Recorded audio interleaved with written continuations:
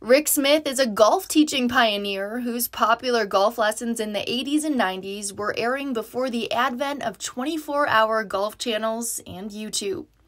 We talked to him about the state of golf instruction today.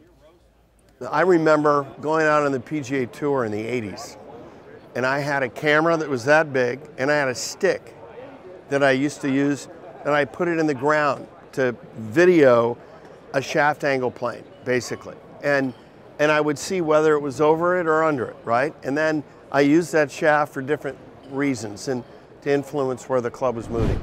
Technology's changed an amazing amount to a high level side of the fact that the data that we're getting from gears over here to, simulation to ball flight, simulators and monitors. It's amazing what has happened. I mean, to a point where now you can measure your movement patterns, right to left, up and down, things that we never had. We could see it, but you can now measure it. So technology has been very amazing, and I think fitness is more significant, where people are realizing that they have to move better.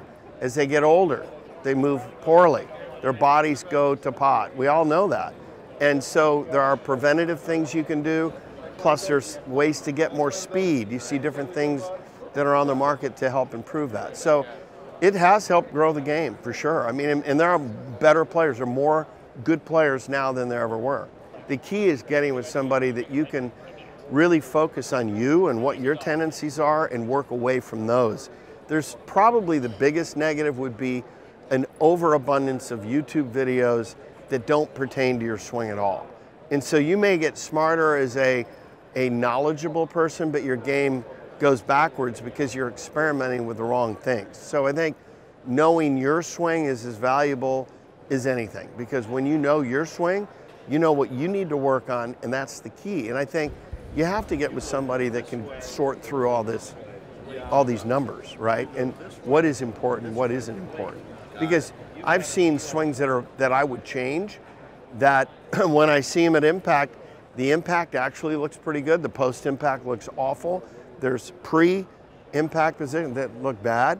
The point is that person, even though that number looks pretty good, they're not a very consistent player. They're not a good player. So there's some deception too, what you see with numbers. You can view Golf Destination content from the past, as well as original programming on our YouTube channel at Golf Destination.